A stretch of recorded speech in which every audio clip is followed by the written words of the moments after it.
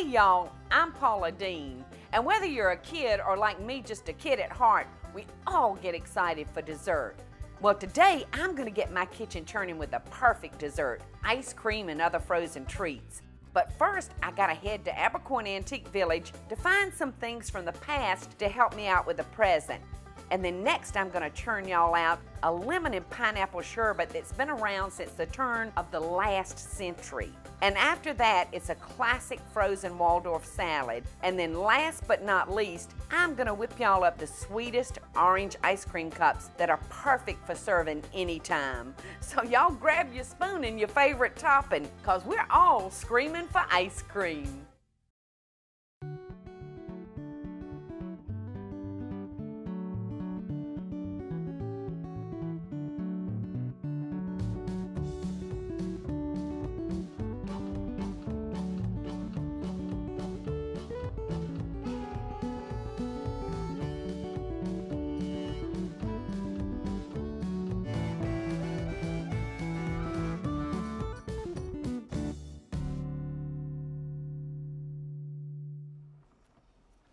Well, guess what, y'all? I'm doing my second favorite thing in the whole wide world. I'm going antique shopping, but don't worry, it has to do with food. So y'all hop in and come with me. We're going to one of my favorite shops. I love antiquing. For me, it's like taking a trip down memory lane. I'm constantly looking for antique items for my home or either the restaurant. And I think it started maybe when my grandmother gave me her old spatula, and you've probably seen me even cook with it on my show. And you know, that's also how I find some of my cast iron pots that I just can't live without. And you know, it's a real treat to find something rare when you're out there antiquing, like this old-fashioned ice cream maker.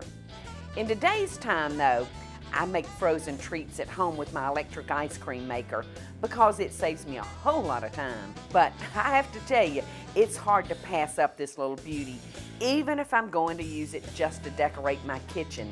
I remember my mama having these beautiful little dessert cups and these pretty little spoons that she served her ice cream with. And lucky for me, I found some at the antique shop today. But when you're gonna use them, you'll wanna make sure that you clean them up real good. And if you're buying fragile antiques, like glass, you wanna make sure that they're not chipped or cracked. Well, I don't know about y'all, but I think I'm ready to start churning. I couldn't believe today when I walked into Abercorn Antiques that Terry had this old ice cream churn. It just took me right back to my childhood. This is what we actually used to make our ice cream when I was, a youngster, 10 or 12 years old. This kind of machine, though, just gives you like Popeye arms because this is how we would churn it. But I'm going to show y'all later on how we can have our ice cream without having to do all that churning because we're going to use electricity. Well, the first thing I want to make for y'all is just a Waldorf salad, but I renamed it Golda's Frozen Waldorf Salad. It's very nutritious, pretty, and colorful, and it's very simple to put together. We're going to start with some lemon juice and some pineapple juice and some sugar and just a pinch of salt. Now, we're going to let this cook for about 5 minutes until it just gets thick. And then we're gonna put this aside and let it cool for a few minutes. And I already have some ready for us right here that's cooled off, and you can see it's gotten nice and thick. Now, all we're gonna do to this is add some fresh whipped cream. And I wanna tell y'all who Golda is. She was actually my Uncle George's mother. From the time I remember as a child, she was totally bedridden. She was an invalid from arthritis. And I used to love to go over there and sit on the foot of Golda's bed, and she would tell me all kind of stories. But my Aunt Peggy used to tell me about this wonderful frozen salad that Golda would make. So my Aunt Peggy didn't have the recipe, but I just talked to my Aunt Peggy and talked to my Aunt Peggy until I could formulate this and put it to use.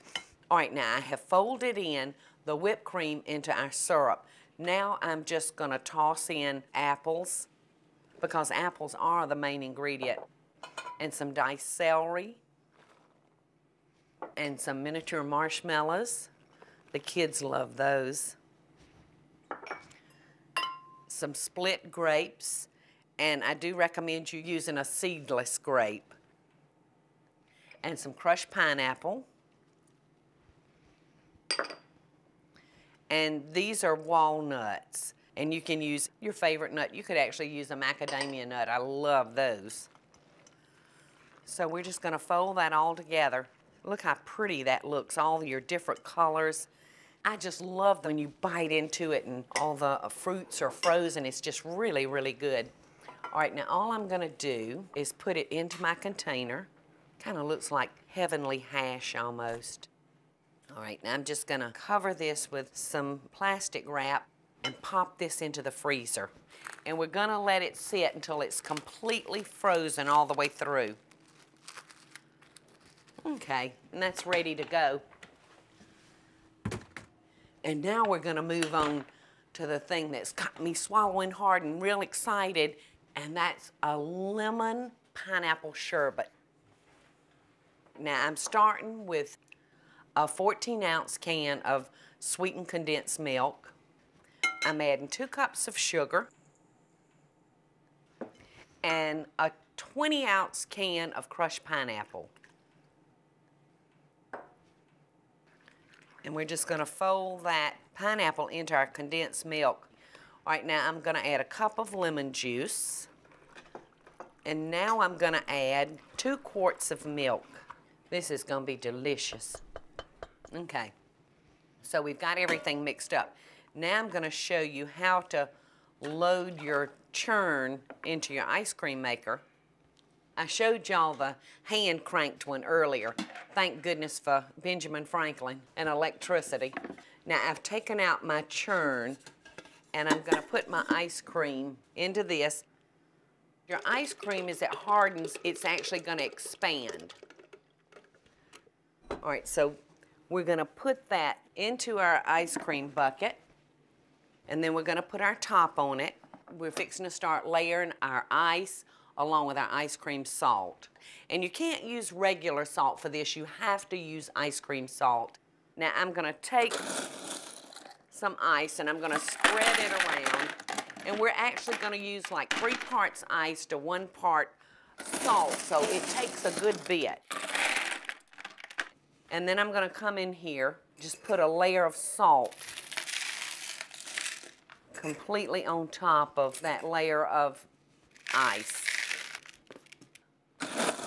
All right, and we're gonna keep doing that until we've got it filled with our ice and our salt.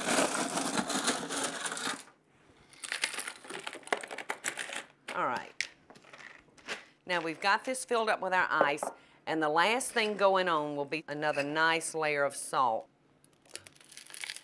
Now we've got our ice and our salt packed in there good. Now all we're gonna do is place our motor.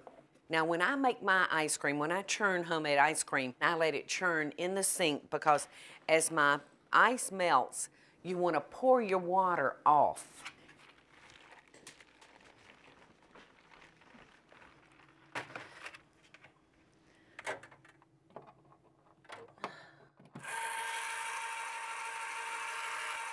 It's gonna need to churn for probably about 30 minutes.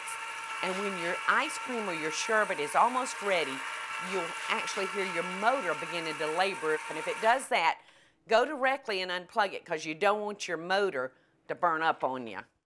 Next, I'm gonna be finishing up that luscious lemon and pineapple sherbet and serving up our frozen Waldorf salad. So y'all stick around.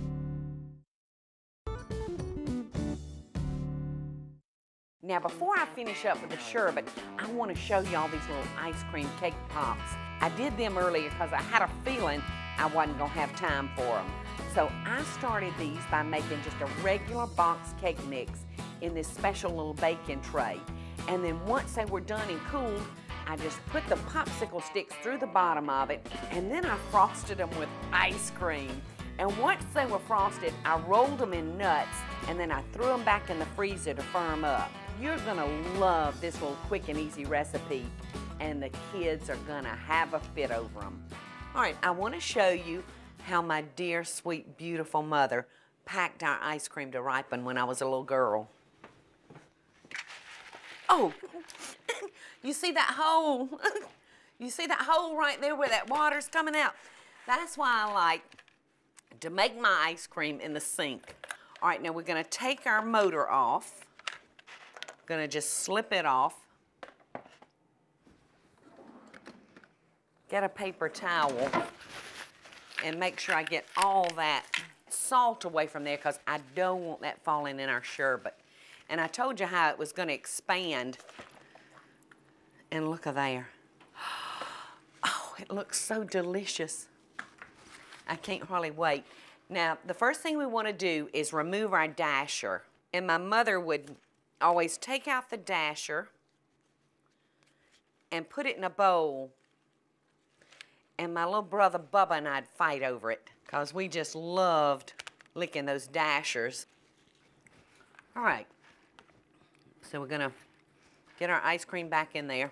And we're going to put back on our top. And you can see that the dasher is what filled up our hole. So now we're going to have to go to a little piece that they include in your ice cream maker. When I was a girl, it was actually a cork. And I see now it's some type of rubber plug. So we're going to push that down in there. All right, now we're going to pack it down again with more ice.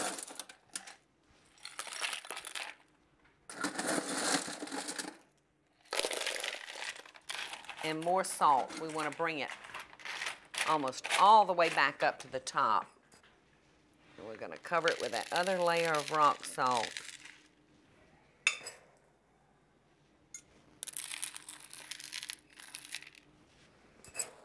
Maybe one more scoop. And now I want to share with y'all how my mama protected and covered our ice cream. She always covered it with old newspapers and kind of mash that down in there. And then she would cover it with towels. And now we're gonna just shove this aside for about an hour and let it ripen. So while I'm waiting on that to ripen, I think I want to slip over here and check on our Waldorf salad and see how that's doing, and maybe it's ready for a taste.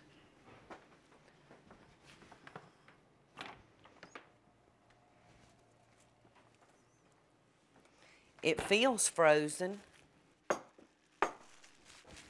It looks frozen. I'm just going to cut me a little plug out of here. You know, it might be a good idea to take this out and maybe let it sit on the counter for 5 or 10 minutes. It might be easier for you to work with. I think I'm going to just stab him. There he comes. He's coming out. Can you see all the colors? The apple and the grapes and the celery.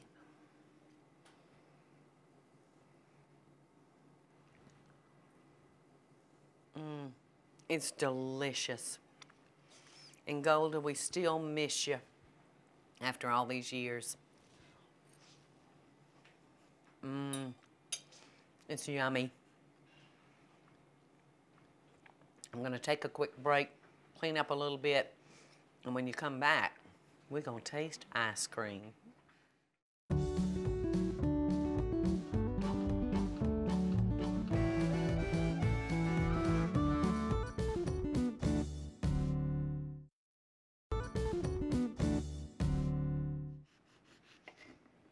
Oh, look at this pretty orange. And what we're fixing to do with these wonderful little oranges is we're going to make orange ice cream cups. You can use different kinds of oranges for your cups. I love this blood orange. They're tasty and delicious. But for this one, I'm going to use just a nice, fat, juicy navel orange. And we're going to start by going in around the pith. I'm going to just cut this across, and we're going to scoop out this wonderful, juicy orange. We don't have to remove all the pulp, but I do want to try to get all of the juice out so the juice won't dilute our ice cream. Now the fillings is very, very simple. We're going to use vanilla ice cream, and I'm going to use an orange sherbet. And I'm using, like I said, just a good premium vanilla ice cream. This is a perfect summer dessert. The fun part of this is you can do any kind of flavor that you want, although the orange sherbet and the vanilla ice cream is wonderful. It kind of gives you a flavor of that old dreamsicle that we used to eat when we were children. All right, now to this, I'm going to add the pulp that I removed from the oranges, which is going to give it a little texture in there. And I've already pre-measured my orange liqueur, so I wouldn't be tempted to put too much. I love that stuff. It's just wonderful for desserts. The liquids that we've added has made it really juicy. And now we're just going to throw this back into the freezer and let it set up, because you can't fill those cups if your ice cream is too liquidy.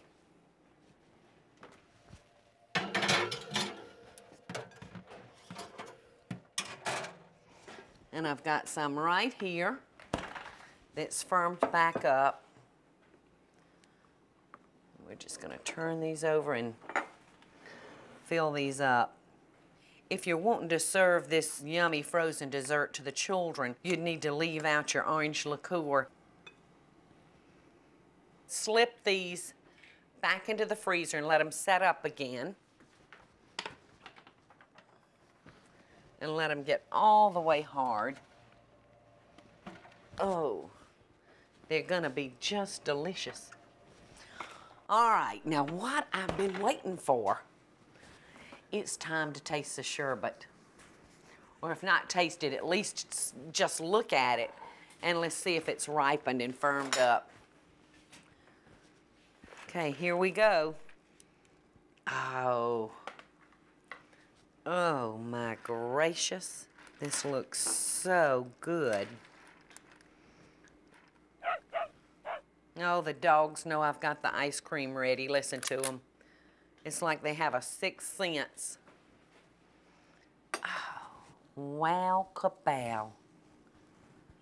All right, I'm just gonna put just a little zest on this. What I really wanna put on this is my lips. Oh, doesn't that look yummy? And do you just absolutely love this depression glass ice cream cup and saucer and spoon that I bought?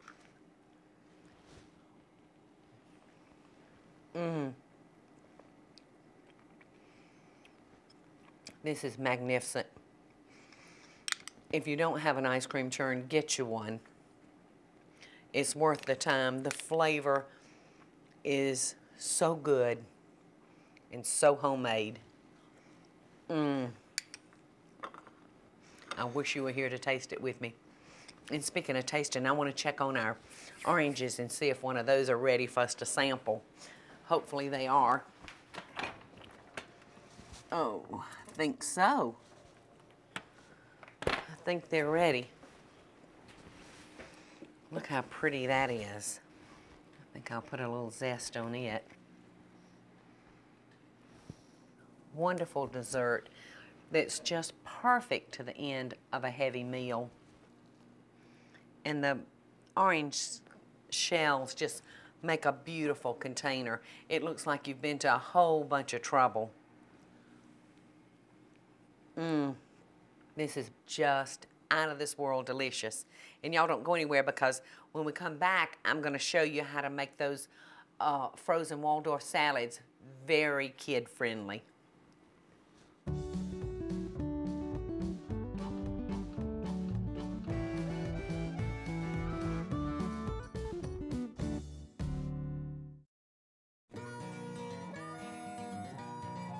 I'd like to share with y'all a few things that are a big hit with my family and me on ice cream day. If I want to work in some fruit, all I do is buy a bag of either strawberries, blueberries, or peaches and puree them in the blender and make a wonderful, refreshing coulis. Michael loves it when I make ice cream and the bowls to serve it in. And this is very easy to do. You just take an ordinary bowl, spray it, cover it with a plastic wrap, and then melt your chocolate, and you can use a semi-sweet, you can use an unsweetened, or you can use a white chocolate. Melt it, brush it onto your bowl and pop it into the freezer, and then they'll slip right off and give you this wonderful bowl.